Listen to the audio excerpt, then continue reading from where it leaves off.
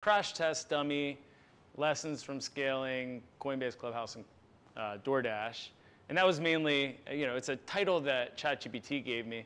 And the focus was going to be on like, hey, yeah, I did a bunch of scaling stuff and had some fun. But as I got going on the talk, I realized that it had nothing to do with crash test dummies or crashing or anything like that. It really kind of had more of like, oh man, wild, what was it called? Gonzo journalism. So I had Midjourney make me that. I think it looks pretty cool. So Fear and Loathing in Silicon Valley is the current working title. I really just want to talk about some of the things I experienced. I did it all today. So I did this all today, pulled some slides from other talks, and so I apologize if it's a little bit windy, but we'll get there, all right? And if anybody needs a break, we can take an intermission. Is that an option? Yeah. I think it'll be fine, though. I think it'll be fine. But away for an intermission at our normal rate. Just feel it out. If you're bored, do an intermission. But I'd like to start with saying that you probably can't comprehend exponential growth. I'm not saying you're stupid. I'm just saying the human mind can't comprehend it. So exponential growth is basically doubling, right? And just a quick pop quiz, how many weeks of 100% growth, which is exponential growth, would put a company or a service over 100x scale? Does anybody know this number off the top of their head? If you have one and you double what? 7. 7 weeks. 7 weeks is what you got. If you're growing at 100% week over week, you have 7 weeks and you're 100x growth. So you have, if your company starts growing and they're doubling every week, which happens all the time in like hockey stick growth companies, you have to make every piece of that system scale 100x in 7 weeks. And yeah, there's the answer. But that means, to put this in perspective, for those of you who run services or have any type of limited resource, a resource that is at 10% utilization 1 week at exponential growth is overloaded completely at 3.5 weeks. This applies to really everything. It's not just servers and back-end stuff. Like you can imagine a restaurant or a river or whatever you want. Like all systems kind of react like this to exponential growth. They eventually overload. So this is something else that's kind of interesting. This is like a chessboard example showing exponential growth. I found this on Google Images. If you double the rice grains every thing on the board, by the time you get to the last square on the board, I actually forget the exact number, but it's more than the rice grains that have ever been created in the history of humanity. Never been that many rice grains that could fit on that last square of that chessboard. Exponential growth is crazy. And lesson number 1, exponential growth is fast, it's furious, and it's real. But enough with the hook. Let's get into it. A little bit about me. So I went to Temple for economics. I did the 6-year program at Temple, which doesn't exist. I just like to drink. I still like to drink, but not that way. And I like to bike around town a lot. I have 3 young kids. This is a recent picture. They're all really stupid young, so thanks to my wife for letting me be here. I got my first break at a company called Eswater Packaging doing IT support when I was in college. And that I Game of Thrones my way up to being a systems administrator by the time I left, which I parlayed into working at Comcast for 4 months until I got a job at Urban Outfitters, which is where I worked for a while and kind of cut my teeth a lot. I also am really obsessed with my basement. It's another thing about me. I'm really, really obsessed with my basement. This is a before picture. I should have put it after in, but I just wanted you to imagine this dungeon that I slave in every day. That's what I've been doing recently on my extended paternity leave. But enough about me. The best thing that ever happened to me was buying drugs on the internet. So back when I was in college, and slightly following college, I went on Coinbase, this is like 2012, and I'd heard that you could buy drugs online. I thought that seemed pretty cool. I didn't believe it was real. And I thought, well, if this is real, obviously you're going to get in trouble. But I did. I bought a little bit of Bitcoin. At the time, I think Bitcoin was trading for like $7 or something like that. And I bought it. This is just from Wikipedia or The Observer or whatever, but this is what Silk Road looked like. I wasn't buying crazy stuff. I bought some weed lollipops. I had some fun. This is obviously in the before days, before this is all legal. And I kind of, tried it out, told a bunch of people it was interesting, but at the end of the day, the price of Bitcoin at that time in 2012 just skyrocketed up here to like 200 bucks. And I thought, well, this is ridiculous. I'm not dealing with this again. I'm not paying $200 for Bitcoin. Of course, like over the next years in 2014, 2013, it got really crazy. Price of Bitcoin just went absolutely insane. And everybody heard the news stories or whatever, but we kind of honestly all forgot about it. And I got back to my boring day jobs. I was working at the time at a company called CloudMine in Philadelphia, which I'm sure nobody's heard of, but we were a venture-funded company in Philadelphia, where I lived at the time. And we really cared about security because we had patient data. So we didn't actually care about the patient data, but we had to pass a lot of certifications and HIPAA compliance stuff. But importantly, our stack was AWS, Rails, and MongoDB. So I kind of cut my teeth, worked at this company for 3 years. And unfortunately, didn't do so good for CloudMine. This is after I left, but ended up going to bankruptcy. And for me, it ended up being a great learning experience. I was long gone by this point, but the writing was on the wall. We had a lot of loans, and we weren't making any money. So that's how it happens. But as a result of this, it appeared like Coinbase, the company I bought the Bitcoin to buy drugs from, had done a search in their records. And they compared it to GitHub profiles with recent activity with Ruby. And they connected it to my profile and reached out to me. They were looking for specifically infrastructure experience in a security field. So I got reached out to. And for those who don't know what Coinbase is, Coinbase, like I kind of have already said, is where you can go to buy or sell Bitcoin or Ethereum, Litecoin. Back in the day, those are the only 3 currencies they had. They actually used to have these little chocolate jars at the front desk where they were chocolate aluminum coins that you could eat. And they call it the initial chocolate offering. If you've been in crypto at all, it's kind of funny.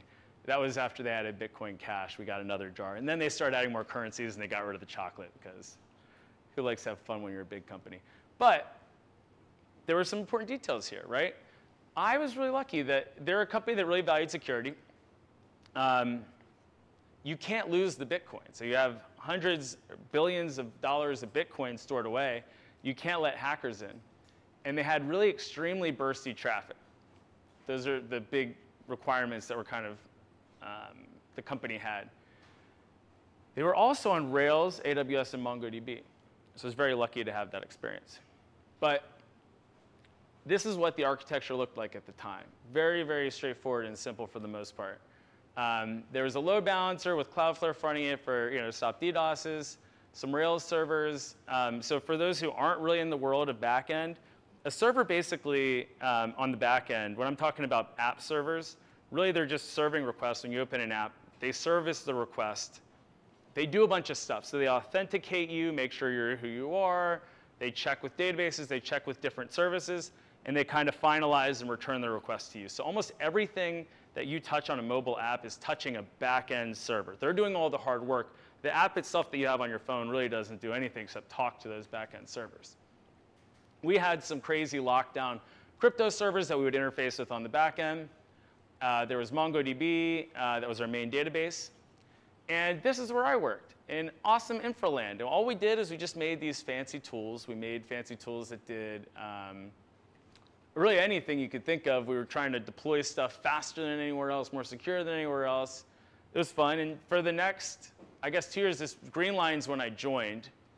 And for the next year and a half, 2 years, all I did was just worry about these awesome infra tools. I didn't really care about anything else in the company. I didn't really care about Bitcoin. I didn't care about any of that. I just did awesome, fun infra stuff that seemed cool to me. But then something happened. This is in early 2017. Ethereum is, for those who aren't familiar with cryptocurrency at all, it's a more complicated Bitcoin. If Bitcoin wasn't complicated enough for you, it's much more complicated. But Ethereum reached what was then an all-time high for it. And it had, when Ethereum had originally come out, it had set a really high price and dropped like a rock. And it looked like Ethereum was dead for a little while. It had some hacks. But for some reason, it had recovered, and people were like, oh, this is interesting. This is confusing. What's going to happen? And this is our previous red line, and this is what our traffic looked like. But we had this thing where suddenly we were seeing these crazy spikes. Like people were really interested all of a sudden. And what this translated to in the company was basically chaos, destruction, like this big explosion. We had like an article I can't find anymore in the New York Times. We had like everybody who visited the website basically got this, service unavailable. At one point, we were down for 8 hours, an entire day. Not a single request served. We just couldn't figure out how to make it work. This is a picture of me with, I guess the other people at the time. We were just sitting in a room. We were just, the company literally had, in the office, there were 50 of us total. The company had 70 people. And we were just I'm just I make infra stuff, but all of us had to do it. We had no choice. We were scaling this website, whether we lived or died. We drank a lot of this energy drink. I don't think they make it anymore, called Runa. It was really good. And all these stupid, they have these crazy beverage fridges out there. But the point was, all attention, it felt like in the world was on us at this point. There were I didn't leave the logo, but there were all types of these articles. Coinbase suffers another major outage. This is my favorite Reddit post of all time. It says, Coinbase is falling apart at the seams, it seems. And they just go on and on. And there's some Reddit comments in here that are just gold. Gold. Funny thing is Coinbase supposedly uses AWS, so capacity isn't an issue unless they don't use autoscaling or other features, are too cheap to pay for more AWS resources, or just straight up lazy. They do this every time the price pumps. If you believe they can't predict an appropriate scale of their service, you're delusional. They do this purposefully. And we're sitting in a room man, we haven't slept. Obviously that's not what we're doing, but that was the perception of the world. What a bunch of idiots. They're on the world stage right now, and they can't even keep the website up. And there was a reason that only made sense to us in that room. It was a ghost. It was clearly a ghost. It was not a problem with the systems. It was a ghost. We actually had this logo drawn. We got T-shirts later. But it was a ghost. And I want to drop back to the basics before I talk about the ghost, because if you want to understand what it takes to scale a system, you kind of have to take a step back. When these services are down, when a website is down, what's going on? Well, to scale something, to prevent something from going down, you need to saturate 0 things. 0. Once you saturate something, unless you have another route, it rained really heavy about an hour ago for those who were part of it. If you watch the way gutters fill and all that, it's almost exactly like that. If you fill a gutter, it starts going out on the roof. It starts going down the sides. It hits your windows. Not good, right? Eventually in your basement, you get all angry. The way these systems work on the back end is exactly the same. You can saturate 0 things. And so when you think about that, here's the most dead simple example. This is the most simple Python code you could write to handle an HTTP request, right? If you just sit there with a load balancing tool or load testing tool and crush it, where does it fall over? Kind of a trick question because it's not multi-threaded. It falls over real fast. But this is the multi-threaded version. It's longer. But where does this fall over? This is multi-threaded. You can crush away at it. Where does this fall over? I'll leave it to you all. Where does it fall over? Anyone want to take a guess? What causes it to stop working?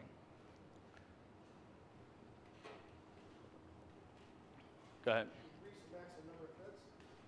ahead. Possible, yeah. What else? Connection sockets, pretty going. Yeah, so simple answer is connections, pretty easy to saturate. Could saturate threads too. Both of those are tunable. But CPU is pretty easy to saturate. And if you've tuned it, you will hit CPU thresholds pretty quickly. Just the same way if you run true on your system, you'll max out your CPU. But it depends, right? You still know. That is the simplest example I can come up with, and there's 3 different answers, right? But imagine you start to get a little bit bigger. There are a lot of things that can saturate. So it can be CPU, memory, network I/O, network bandwidth, connections, file descriptors, threads. disk I/O, disk storage, the list goes on. And that's just for an app server. But we're talking about these complicated systems that span many, many, many different like services. So the easiest answer is to go bigger. So you had a server that had one core or one computer. You get one that has, this is AWS, 448 virtual CPUs. This is only 44 grand a month. It's like 2 engineers. Good deal. Or, and all this memory. So that's one way to solve problems of scale. You go bigger, bigger pipe, right, in the water analogy. So you go bigger, get a bigger computer, but what's the problem with this? Well, there's one problem, which is if it goes down, everything goes down. So then you got to have 2 for high availability. It's still not very highly available. So what people do in the industry, or just generally, is you horizontally scale. So you just, instead of having one server, you have the same size of compute resources and you have 10. This is great because if you lose one, you're not actually, you have to plan for loss in these situations. So you throw money at it, you build a bunch of horizontal servers. So let's do our next pop quiz. Let's say we have unlimited of these regular size, just like the most, like the speed of my laptop. So we have unlimited of them, chained up. And there's no dependencies at all, same server, right? We're running the same thing. And we have a load balancer in front of them that has unlimited scale. What's our bottleneck? Anybody want to take a guess? No. Budget? Unlimited. I said unlimited 2 times. What was that? Yeah, there's no bottleneck, right? There's no bottleneck. If you have this scenario, if you have unlimited servers and an unlimited scale load balancer, it doesn't matter. It scales forever, right? It doesn't matter if you have a 400 megahertz Pentium 3 CPU with 5 megabytes of memory, 500 or 56K mode, right? Like whatever. It doesn't matter, right? You have unlimited of them. You can just throw them all behind a load balancer that goes to infinity. It doesn't matter. There's no way to saturate until you put a database behind it, or you put a shared resource that doesn't scale behind it, right? Now that we're on the same page, a lesson. So first of all, design always, when you're thinking about scale, for infinite horizontal scale. You should, in your mind, be able to imagine a world where the scale goes infinite, and a trap being virtual scale. So yeah, if every piece can scale horizontally indefinitely, your system will scale horizontally indefinitely. And anytime you choose a form of vertical scale in a system you're designing, you've immediately locked yourself, you've completely limited yourself in the case of growth. So back to this ghost. So I had a ghost. We had a ghost. And we would sit there for hours and hours.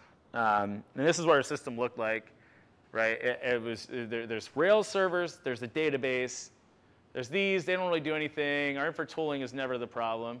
So what could it be?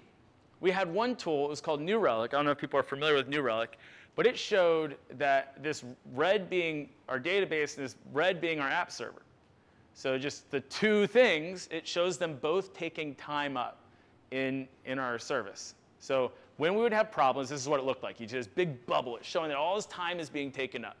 You can't service requests anymore. You're using too many resources, and it bubbled up. And we stared at this, and we looked at the MongoDB dashboard, and it said CPU is at 43%. We're like, well, that's not saturated. We went down everything on MongoDB. Nothing was saturated. We were like, well, this is no good. It must be a ghost. So we tried everything, and I mean everything. We had some crazy conspiracy theories, like I should go back to the picture. I could tell you all their different dumb conspiracy theories and mine. It's pretty bad. We were like tuning the Linux kernel and all types of silly things. The answer, of course, was that we were taking the wrong approach.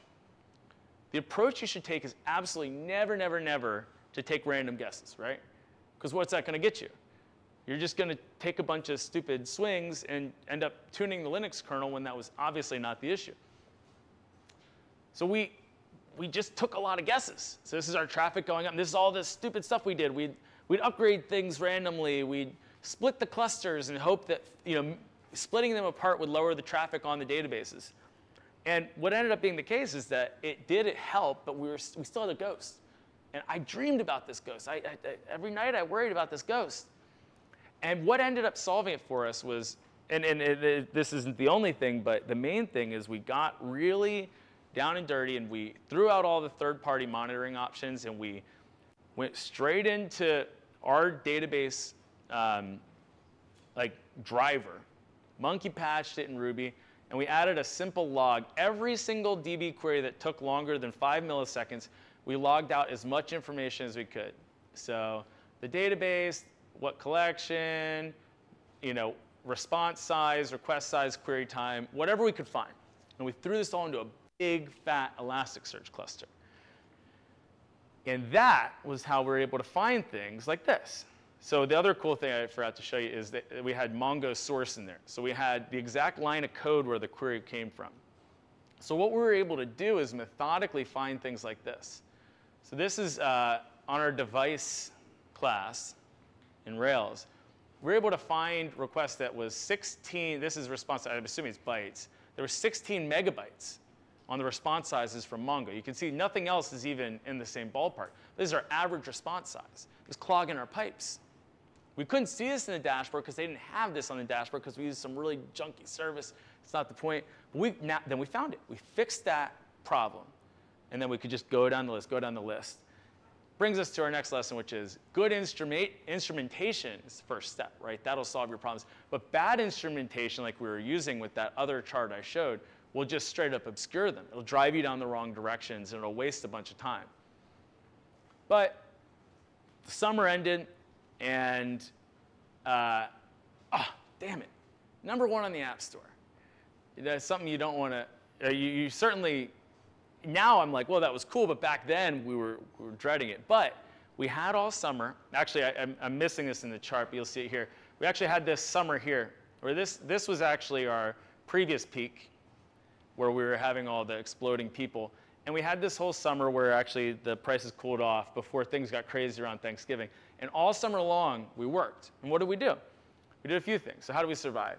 First of all, there's this concept of like request multiplication, I guess you'd call it. So if when people open the app immediately goes out, so you just imagine opening any app, like the Uber app or whatever, you open it, it immediately needs to fetch all types of information, right? It needs to know where are the drivers on the road, what's the traffic look like on Google Maps, that type of thing.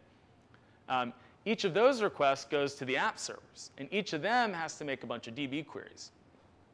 This piles up. If your main constraint is a DB query, you can see how all we'd have to do is kill 2 of those requests, and we cut our DB queries in half. Or alternatively, we could, on each request, cut the DB queries in half, and similarly, we cut our DB queries in half. What it turns out is you basically want to do both. So it means that for a company, it needs to be basically full court press to solve scaling issues, because your mobile app developers, I'm sure there are some of you in here, can't hide under a rock with scaling issues, right? It's literally, you're the front lines of defense when you're scaling something. Every request you make from a mobile app can lead to all of these different resource constraints that can slow down an app.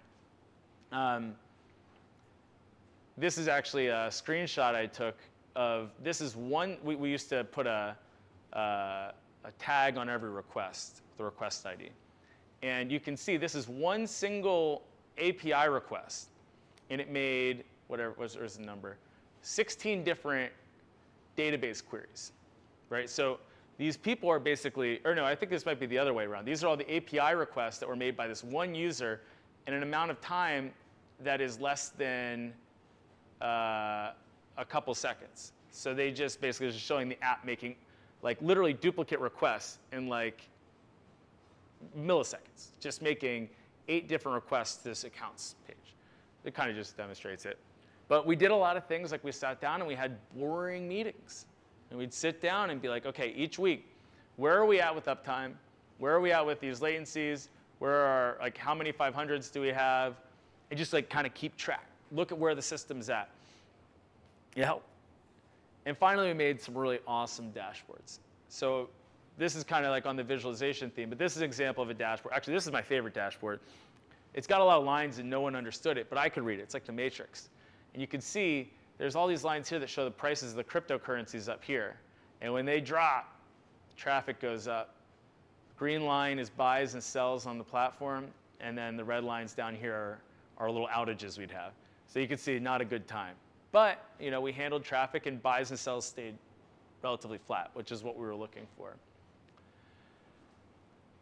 That said, we still went down a lot throughout that period, but not as much, and we survived, I guess.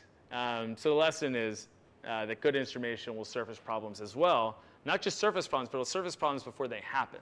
So good instrumentation will show you when things are on the edge, when things are approaching saturation. The same way if you kind of watch like water levels, you quickly realize where it's getting higher than what you want.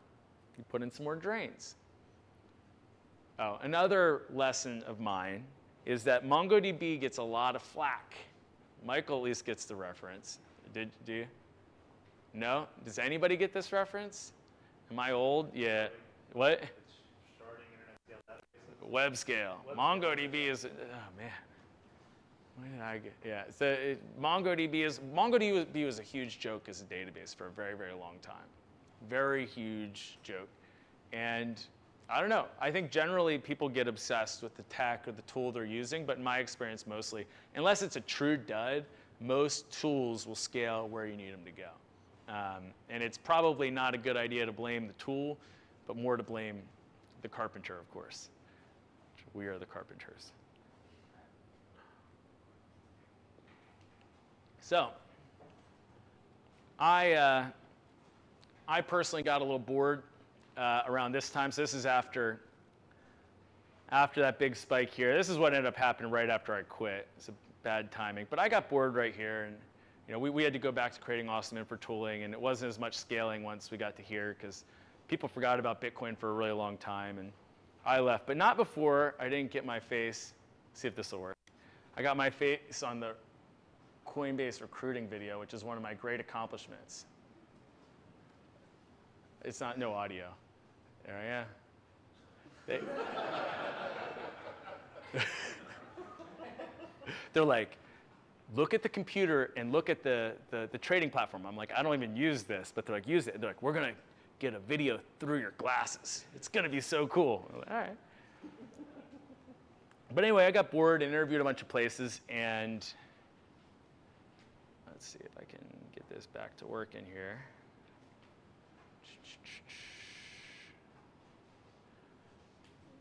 Nope, that's not what I want.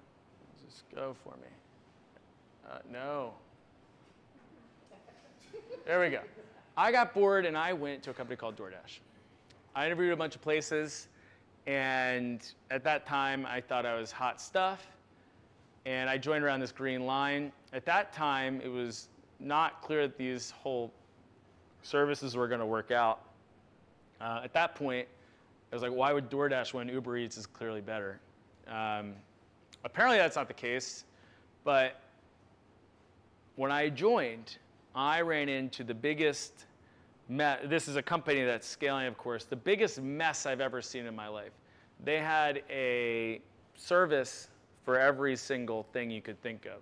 The customer support, basically microservices gone wrong. Order tracking service, coupon service, and it goes on and on and on. And of course, I didn't leave without creating my own service, of course, the incident service. I added to the collection, as you do. But DoorDash is a particularly crazy place.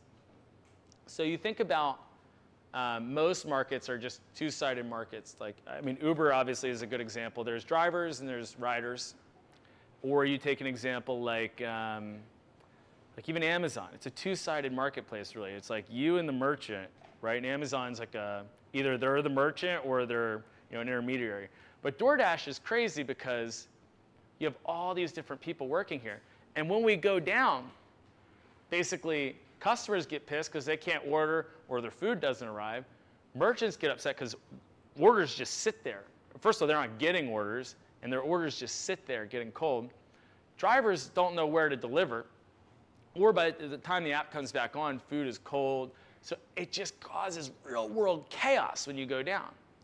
And by the way, we went down every single day for the entire 3 months I worked there on Friday at 4 p.m. So every single day. So you just didn't want to use that app around that time. Sometimes it went back fast. But needless to say, I took away only one major lesson from DoorDash, which was fewer pieces is better. When it comes to scaling, combining and making all of those different services work is the stuff of nightmares. The order service, like I already kind of explained with, if you have a single service behind one load balancer, it can scale forever. You add another service, now you have to scale 2 services. And some people might say, well, this third service is a little slow. Let's add a third service. But of course, as you know, you just created another problem, something else to scale. All these things, when you look at cloud providers, they do all scale automatically, right?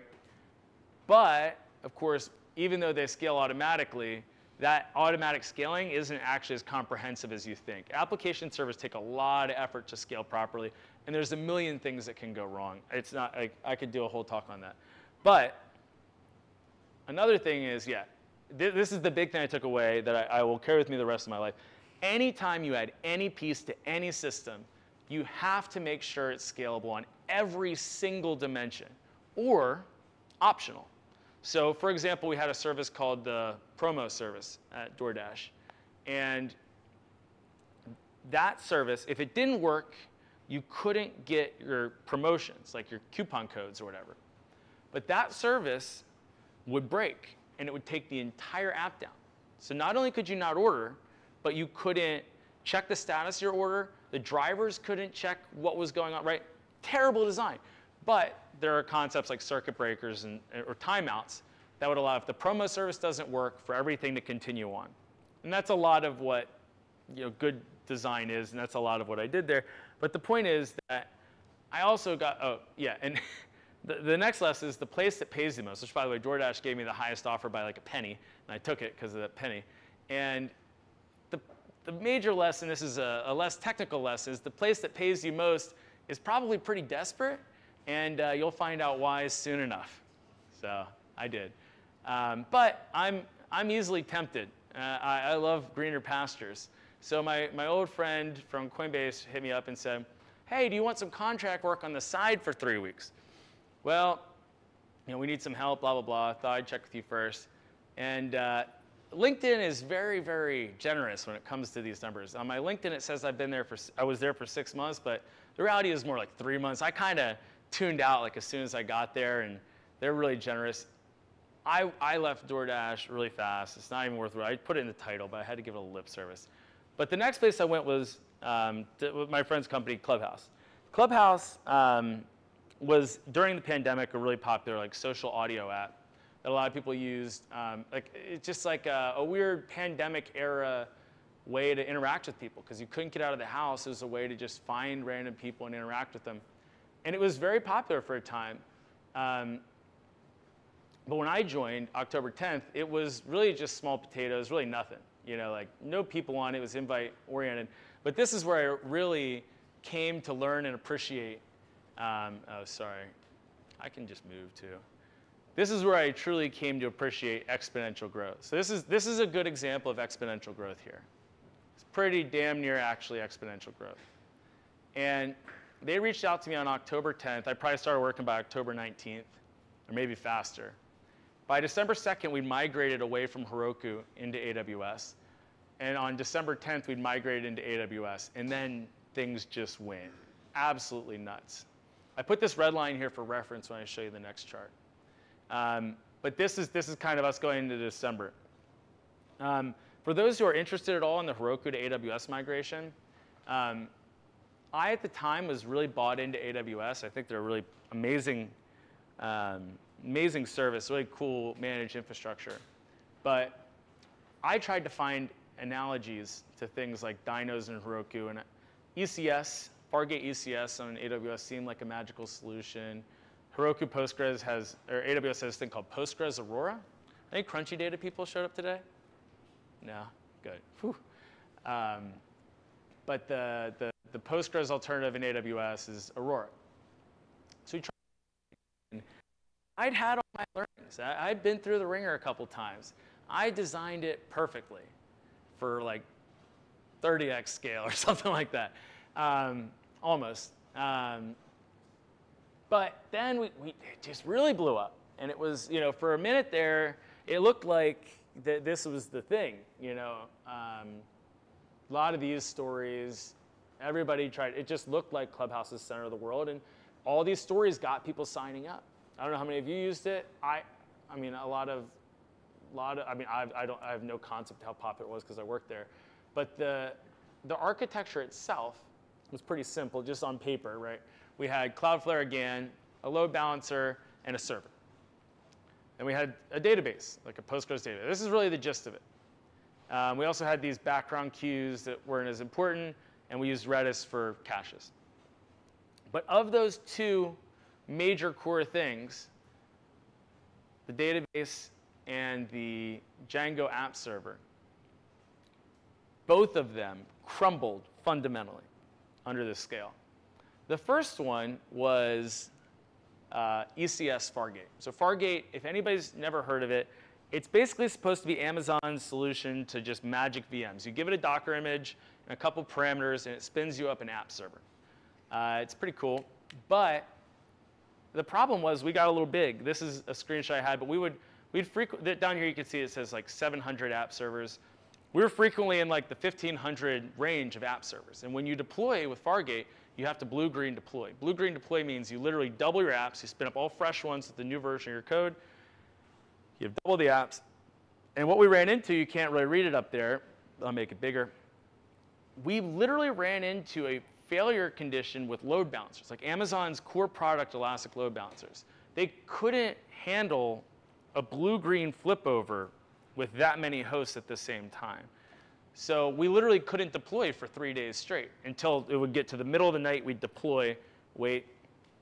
And this is like a core. I set it up on the phone with AWS and yell at them, like, "What do you mean the ELB can't flip over? Like, what do you mean ELBs scale forever?"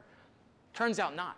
Turns out ELBs don't scale forever. Turns out ELBs and everything in AWS, just like everything else everywhere, they work most of the time.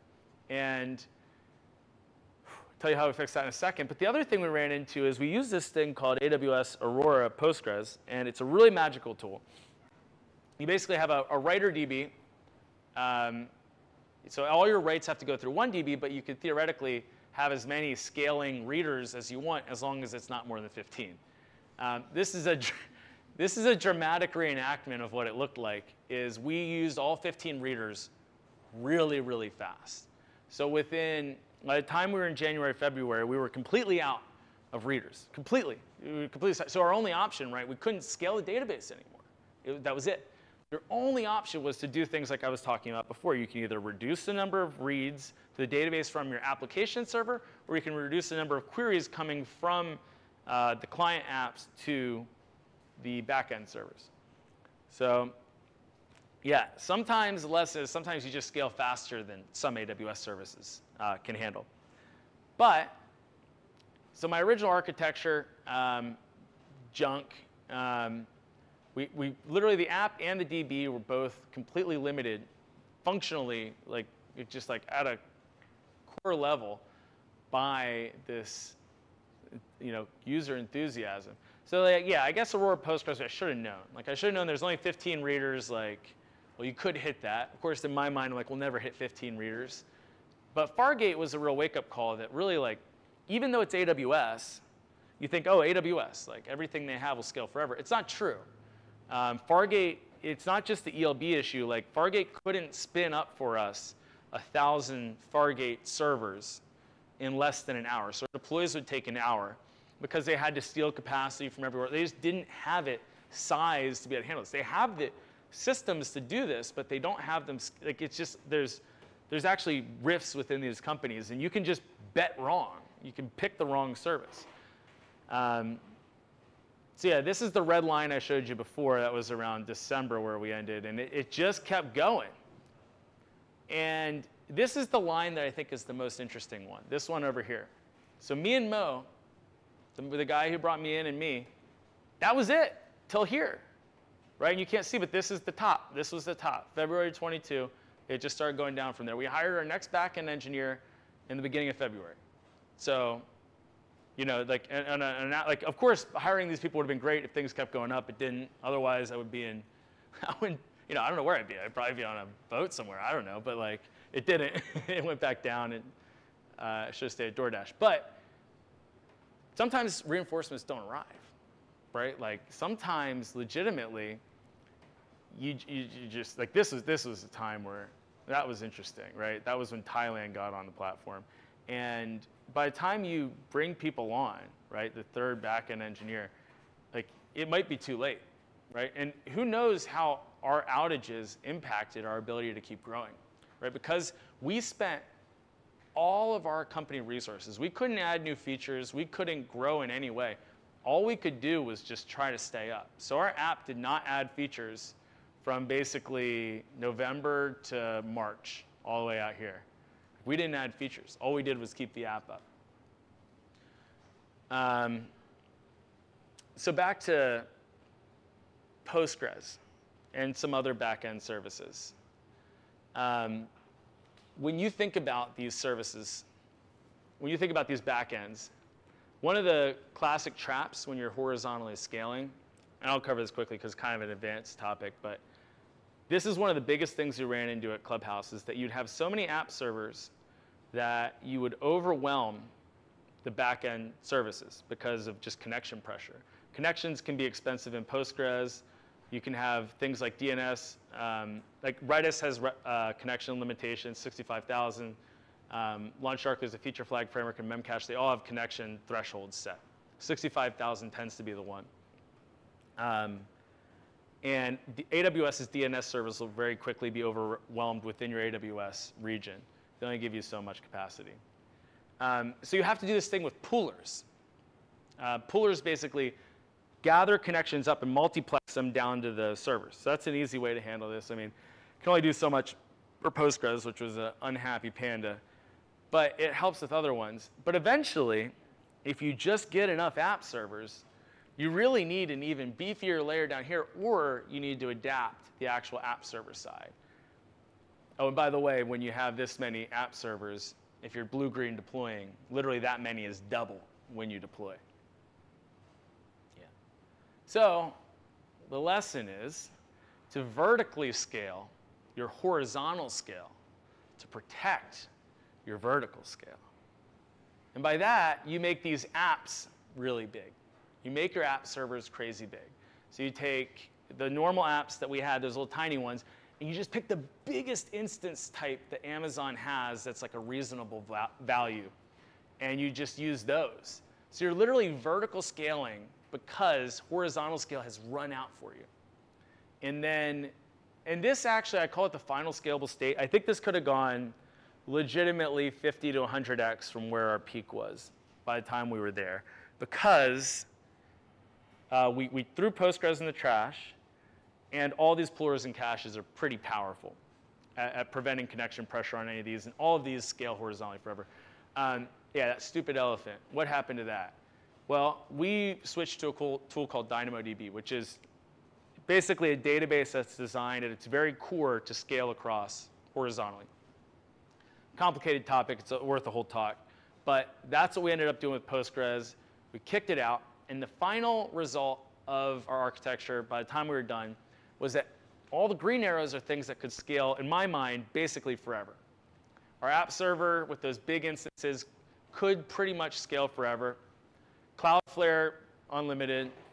Our SQS queues for our queues, our background queue services, DynamoDB, they could scale forever. We were slightly limited on Redis. And I put a yellow because apparently there are ways to work with Amazon, but you're limited to, I think, 256 nodes when you scale horizontally. We were only like 100, so I don't think that would have been a big deal. But Postgres would have permanently been an issue, I think. But we had moved by the time I left, or by the time we stopped focusing on scaling, we had migrated about 80% of all of our tables to DynamoDB, and probably would have continued doing that if the time came. So it would have just boiled down to a Redis problem, and I don't know what we would have done from there, but it probably would have been fine. Whew. So, in conclusion, here's a couple just random thoughts. They're not related to the lessons. So I always recommend, it feels like a no-brainer to me. Take the bigger career risk. It's more fun. They don't always pay off, and I've literally seen 2 not pay off, and 3, 4, I don't know, but like they're always more fun and they always advance your career in much more interesting ways. It makes your life more interesting, everything more interesting. And then live authentically is my idea, because I think about the fact that I bought that weed on the internet. Like, I don't know, I probably would end up getting a job somewhere like that anywhere, but it was like this silly thing I did, not being scared about the consequences, that was kind of in line with my values, and not my values, I don't know, but it ended up being fine. And like, it's not worth running around scared about like jail or whatever, you know?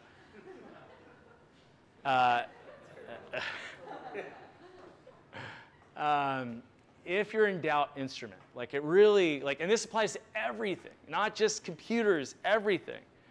Like, you can instrument anything. I dare you to find something I can't instrument. And if you do that first, you're just going to be in a better position. Because once you have the data, it's really easy to make decisions.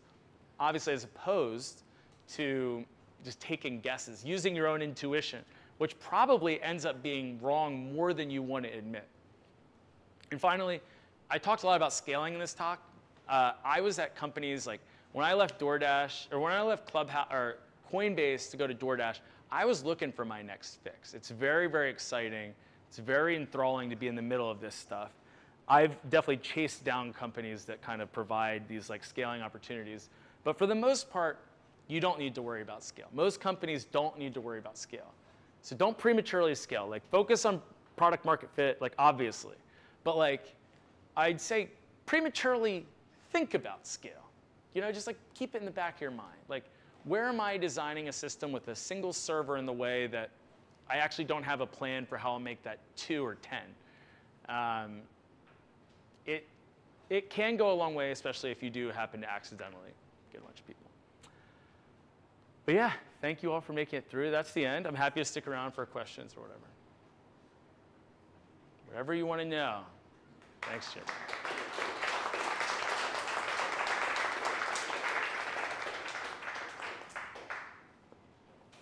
What was the situation you feared the most, and what was the situation you loathed the most? Feared. At Coinbase, I thought we might go to jail a couple times. Or whatever.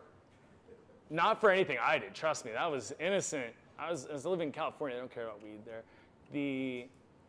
We had listed something, a new cryptocurrency, and basically throughout I mean, I didn't actually think we were going to jail, but it was very scary. We listed a new cryptocurrency, Bitcoin Cash, and like we just didn't have the controls in place, and like things were leaking out our APIs.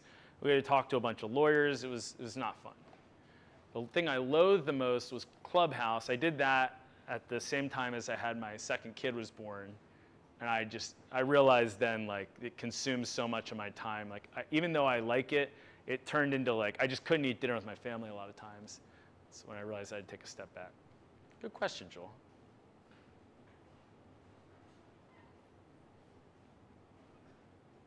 Anything else? All right, go ahead. When you're done with your extended maternity leave, do you think you're going to chase scale again? Yeah, probably. Hopefully it's my own company.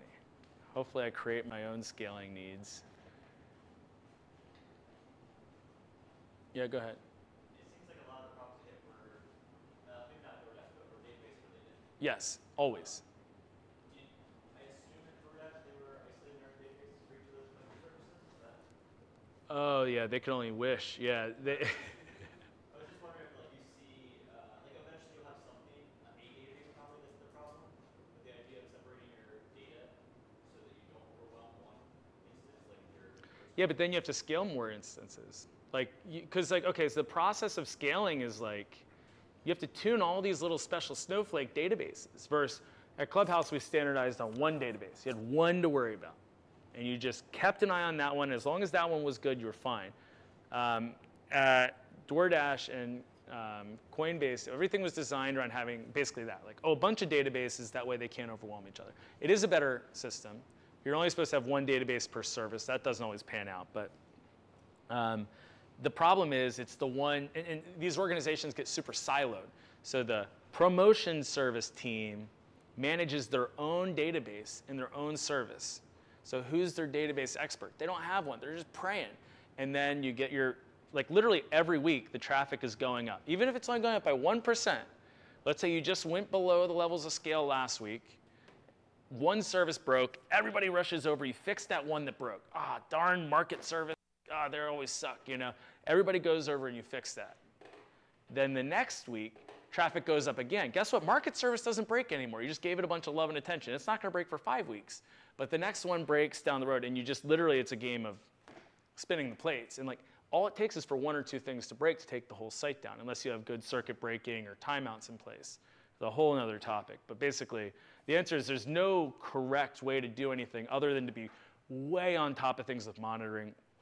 All your databases, everything needs to be tight. That's why when you go down the microservice path, everything needs to be standardized. Everything needs to have the same dashboard showing the same information, and you need to know exactly what you're doing to like be able to track down what's going to break next. Like Google has like literally, you know, probably hundreds of microservices, but Google has a whole team that they built called site reliability engineers.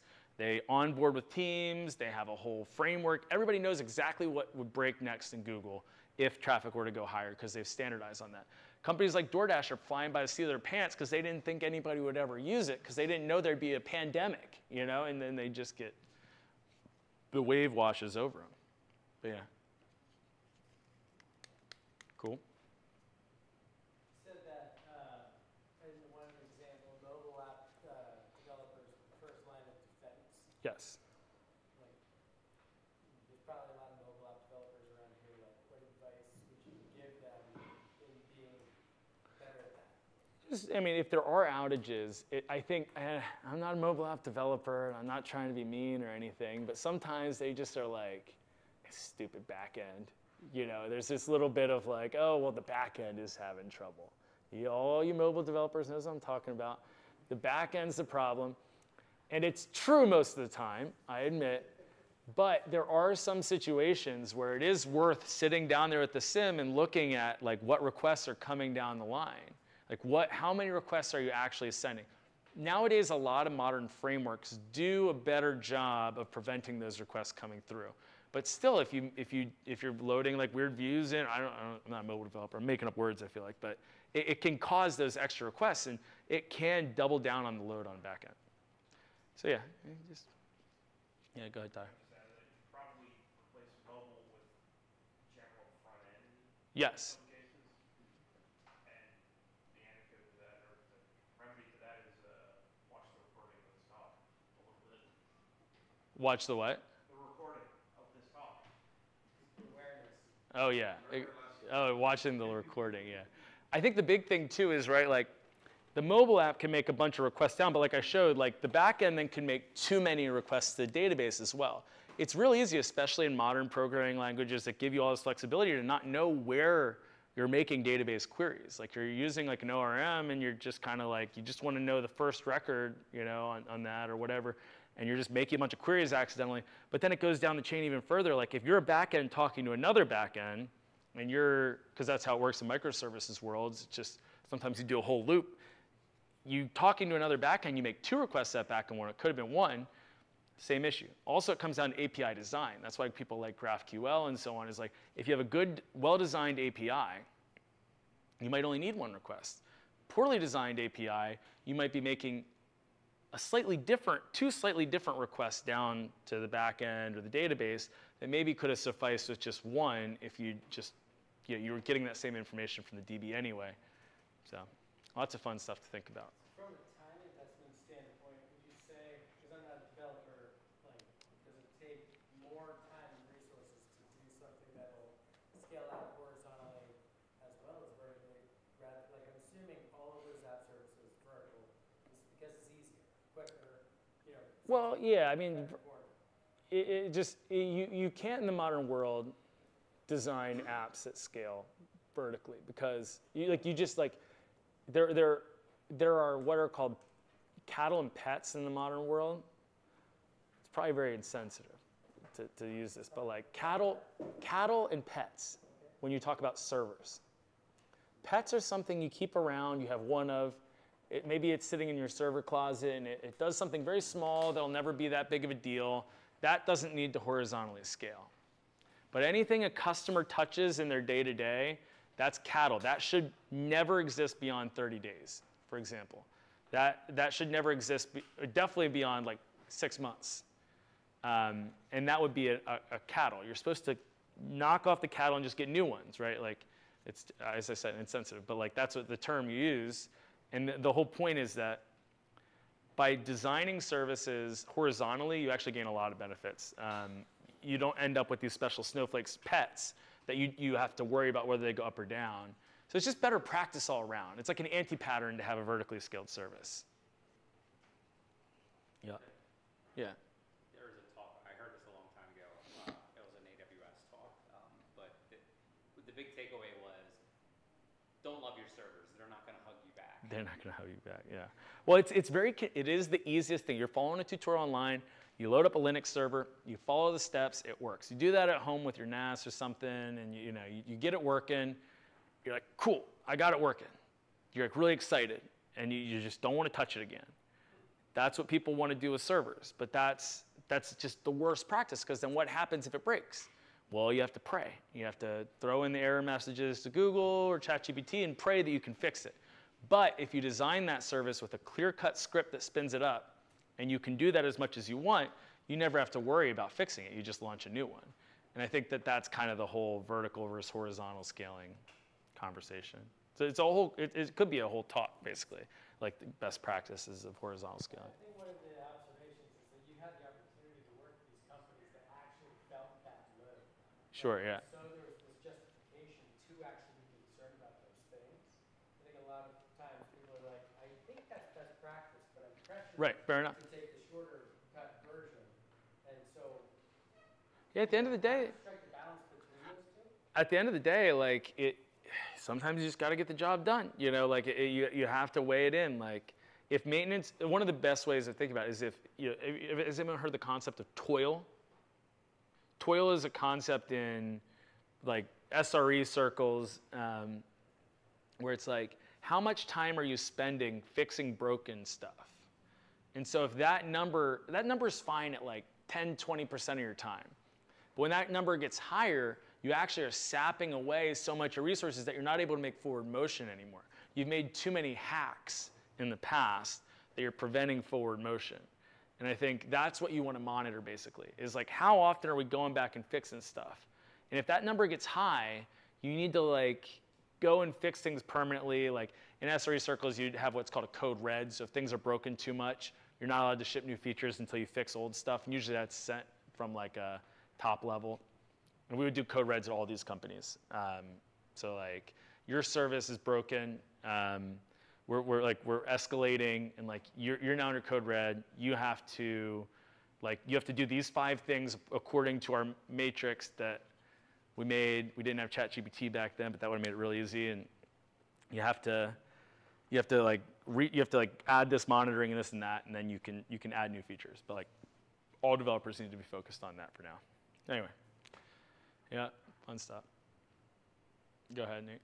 Did you ever try GraphQL back then at Coinbase, or was it still in its infancy? Oh yeah, every one of these companies toyed with GraphQL. I mean, Coinbase we were using Apollo for a little bit, and so did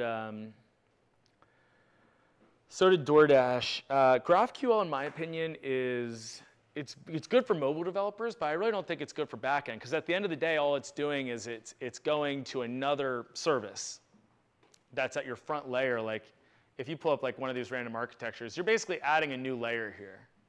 That's your GraphQL service, and it still needs to make all those requests to the different backends. The problem is then you're abstracting it at the top, and then what will happen is GraphQL it'll make more requests than are necessary.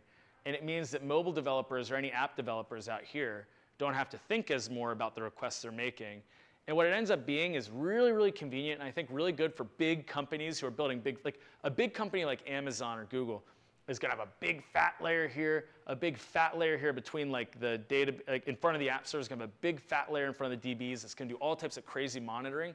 But most of these smaller companies like DoorDash, Coinbase, super small companies in the scheme of things, like 200 developers or less, they don't have the resources to build like well-monitored systems. So the only way to operate is simple, simple, simple, simple, simple, until you get to the point where you've made enough money that you can like actually hire specialized teams to go in and build these things properly. Otherwise, like with DoorDash, Apollo was always a huge pain because it would break. It's not a very good service. Like a lot of GraphQL stuff is actually not as like cut and dry. Like there's not like, you know, download GraphQL and put it on there. Yeah. Have you used GraphQL? No, not too much. Yeah. It's just not a very good middle layer service. Anyway, it's interesting. And I thought about GraphQL when I was like, all mobile developers want GraphQL. It sounds great. It's like clean APIs. You don't have to build as big, complicated client libraries. You mentioned at Coinbase you had problems with your monitoring tools, didn't get the job done, and you had to build your own to get the information when you needed. Are there any observability tools that you are a fan of, or you think, yeah, those work good? I mean, they're all getting better. That was back 2017, so you got like good 7 years since then. I would say, I still think New Relic is a great plug and play. Datadog APM is pretty solid. If you're small, Datadog is not that expensive and it's the best. Like it's just clean cut, simple. Every company I've ever been at, we have had to add custom monitoring to certain locations. Now, are you adding custom monitoring? So for those who aren't familiar with like different monitoring products, you can either send out logs, which are like a log, like just a text file that you can index, or you're sending out like basically aggregated metrics. Stats-D is the term, and like you can basically aggregate. It's like getting a count of how many times things happen.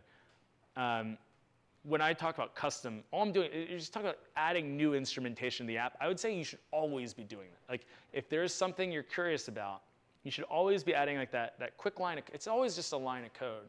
Whether you're using like but like Datadog has logs platforming. Elasticsearch is good too. I wouldn't even think I'd use Datadog unless it's a budgetary issue. There's nothing else close. Yeah. Cool. Last call. Good to go. All right, thanks everybody.